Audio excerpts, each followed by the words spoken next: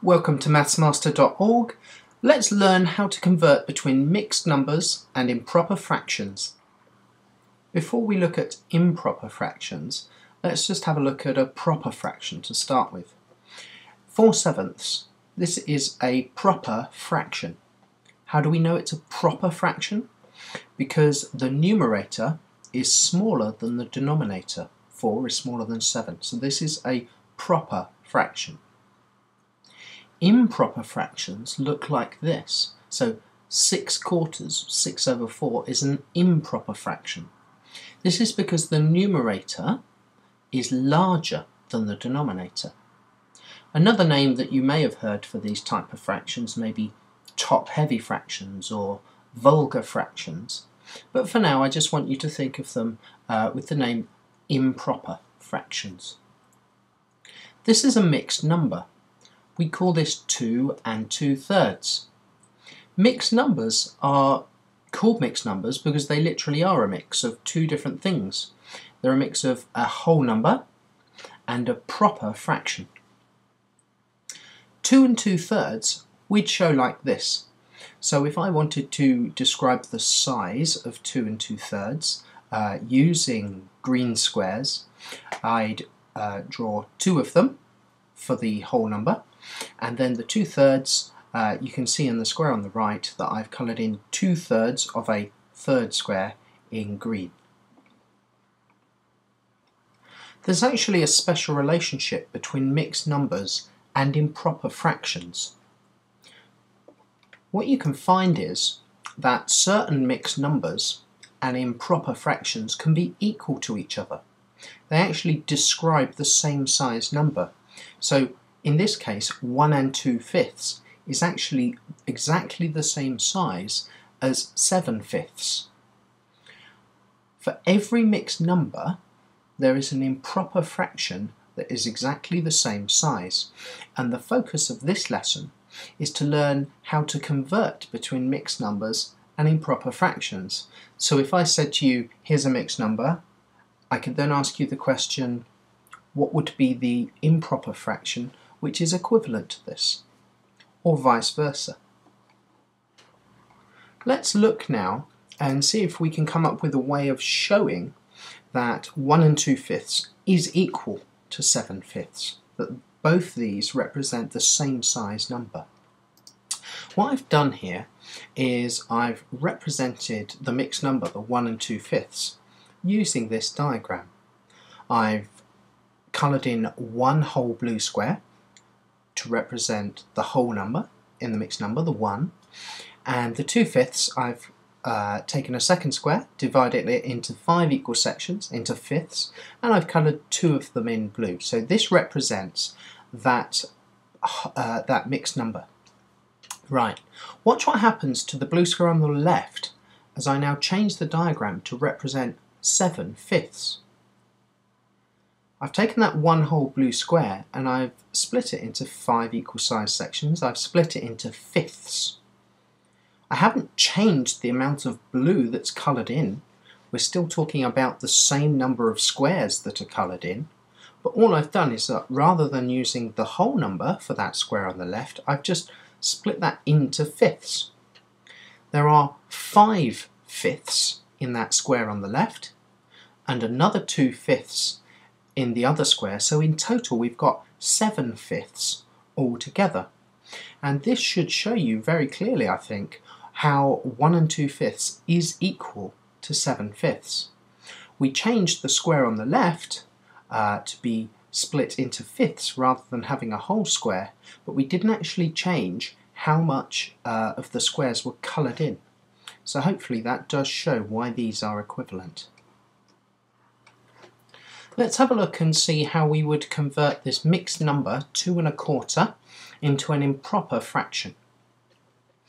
So the first thing that I do is that I'm going to represent this mixed number, 2 1/4, using this diagram as you can see here.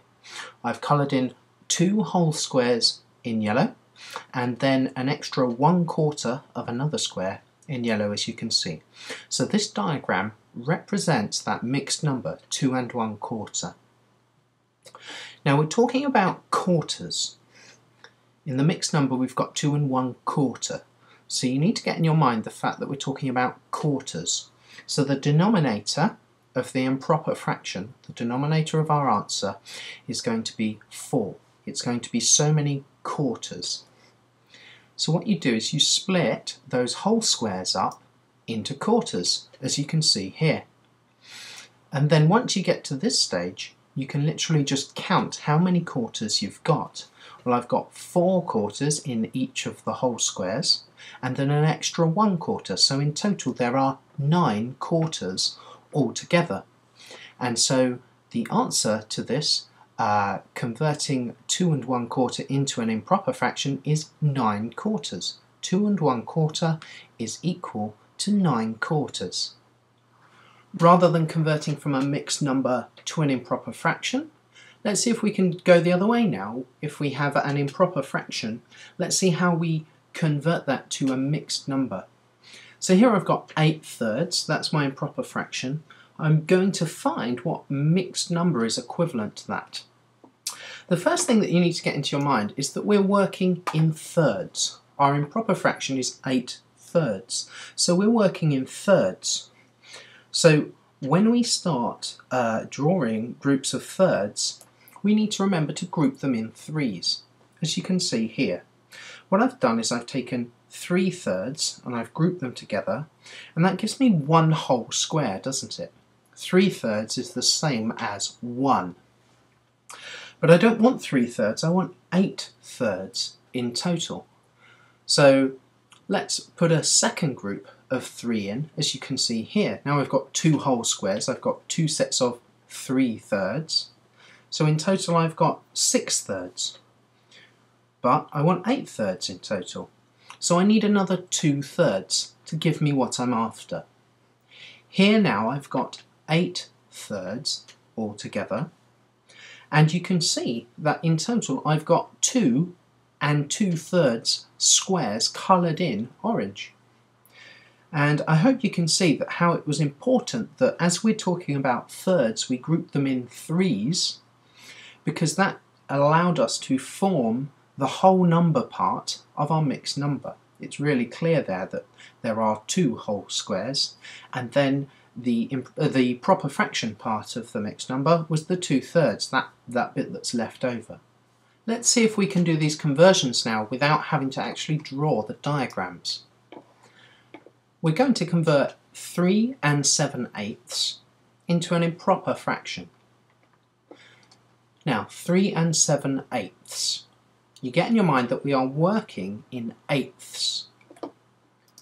And the key point is that 8/8 is equal to 1. 8/8 is the same as 1 whole one. Once you've got that in your mind, hopefully the rest becomes quite straightforward. 1 is the same as 8/8. So 3 must be the same as 3 lots of 8/8, or 24/8 altogether. So we've done the whole number part of our mixed number, but then we also need to add on the 7/8, the improper fraction bit, to get our total number of eighths that we have altogether. So 24/8 add the 7/8 gives us 31/8 altogether. So the answer to this as an improper fraction is 31/8. Now let's convert 12/5 into its equivalent mixed number. We're talking about fifths. We've got an improper fraction of 12/5, so we're going to be working in fifths. And the key point that you need to get your head around is the idea that 5/5 is the same as 1. 5/5 is the same as 1 whole one. Okay. Remember when we had the diagrams that if we were working in, say, fifths, we need to group these fifths into fives. So what I've done here is I've taken the 12/5 and I've actually written it out as an addition sum where we group as many of these 12/5 into fives as we can.